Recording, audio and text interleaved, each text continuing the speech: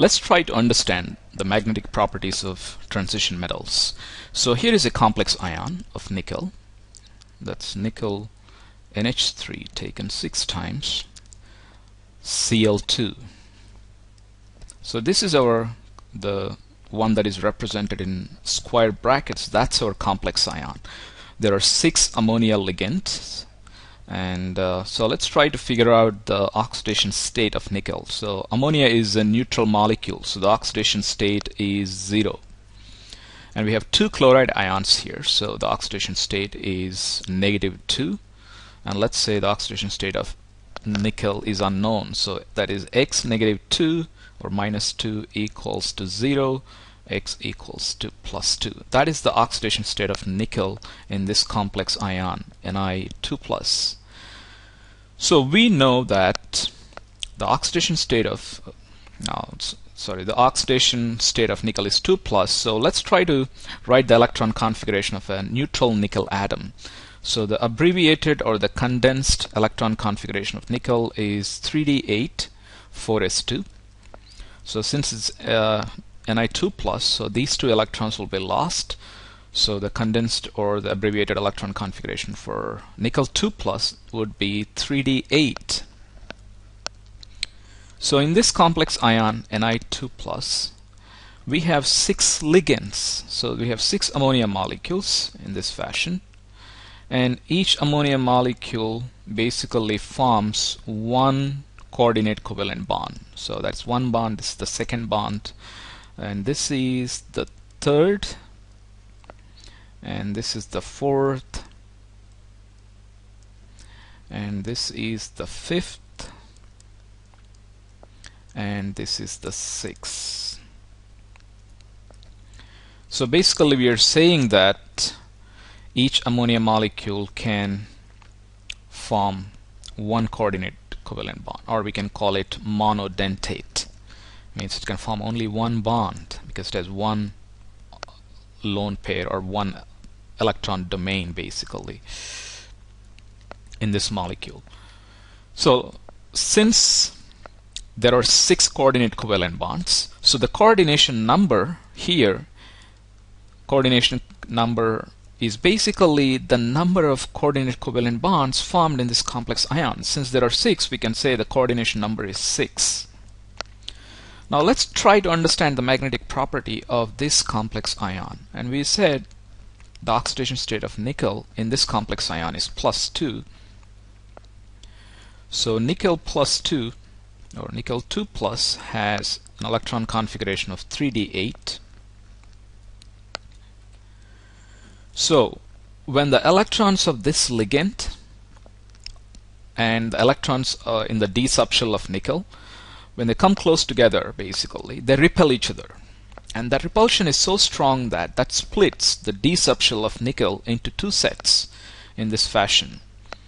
So the 3d8, which is basically this, let's say I draw the orbital diagram in this fashion. That's 1, 2, 3, 4, and 5.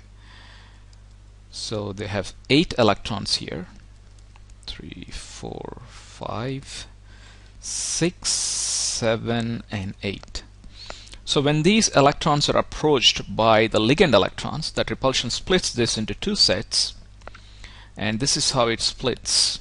It splits into one set of 3 d orbitals. So these are the 3 d orbitals, and they're called T2G, and this splits into the other set has 2 d orbitals.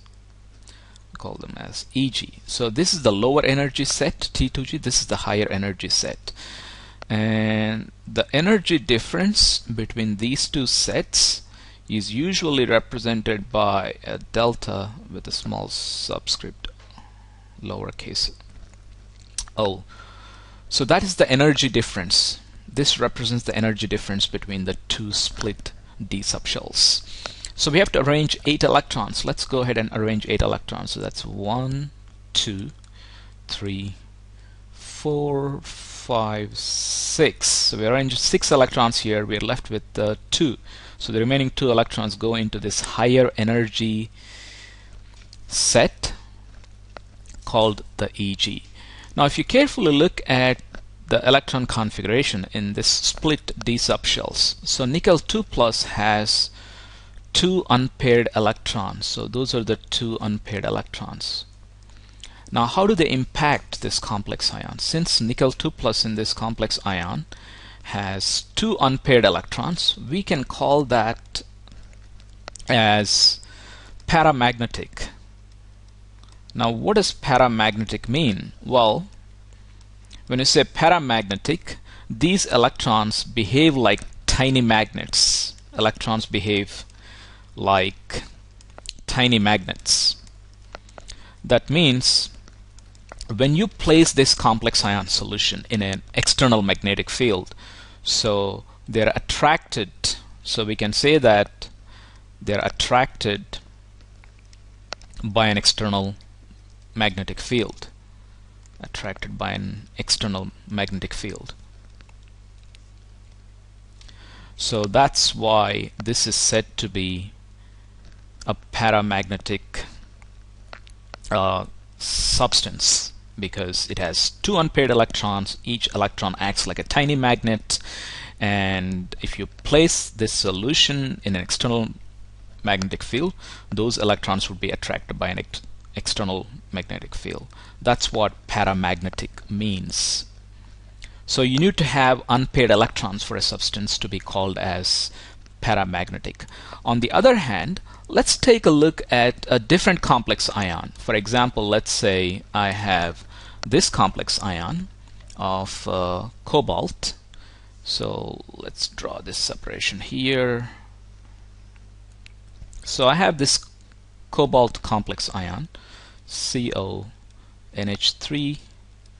taken 6 times, and let's say the oxidation state here is 3 plus. So cobalt is in an oxidation state of +3 or 3 plus. So whose electron configuration is basically, so if I have a neutral cobalt atom, this is the condensed electron configuration. That's 3d7 4s2. So CO3 plus would be 3d6. And since ammonia is a fairly strong field ligand, so when these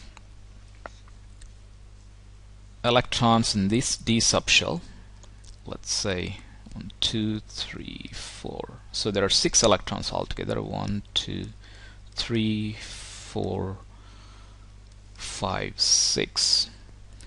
So when these electrons are approached by the electrons of ammonia, when this splits into 2 sets, T2G and EG, so that's my EG set and this is my T2G set,